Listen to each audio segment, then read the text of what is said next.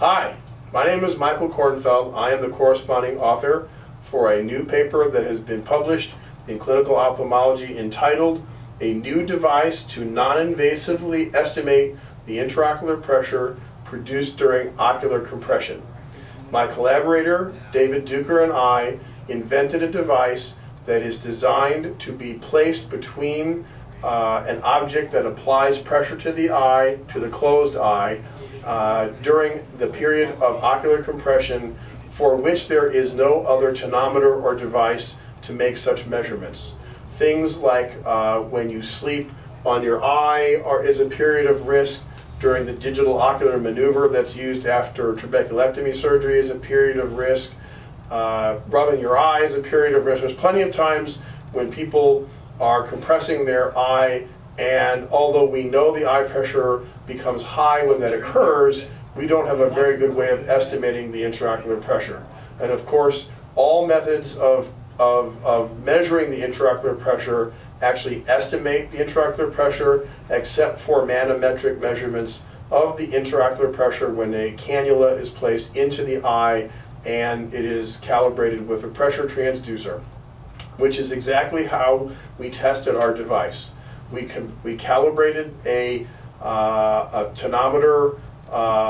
measurement pressure transducer that was connected to a water column at different heights, and then we used that as a means of comparing the output from our device, which is a small bladder filled with water that is continuous with a line to the pressure transducer. That was one line, and the other line that was used as the comparison was a needle placed either into the vitreous cavity of a human cadaver eye, which was cannulated along the length of the optic nerve, or in a in vivo pig experiment, we used a needle that was modified that had a slot cut in the side of it and the sharp end sealed with super glue, so we could actually measure a fluid continuum in the anterior chamber of the pig eye. And when we did this simultaneous measurements of external compression of either the pig eye or the human eye, there was a simultaneous tracing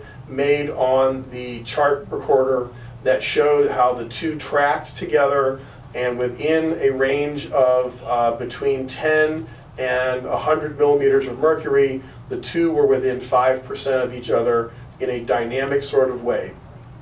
And there was a delay in the two systems, so they don't superimpose time-wise, but the tracings are almost mirror images of one another. And as far as the pig experiment, you could actually see during compression little oscillations, which were the pressure produced by the perfusion into the eye. And our systems were sound in the sense that when the compression was eliminated from the system, the eye pressure in the resting state returned to its baseline, indicating that cannulating the eye did not produce a leak.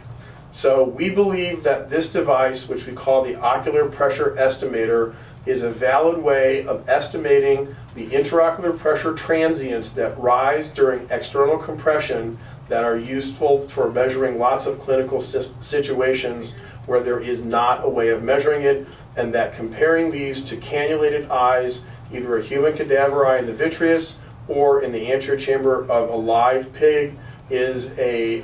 validating way of assuring researchers who might consider this technology for these other clinical applications to believe that the technology is sound. Thank you very much.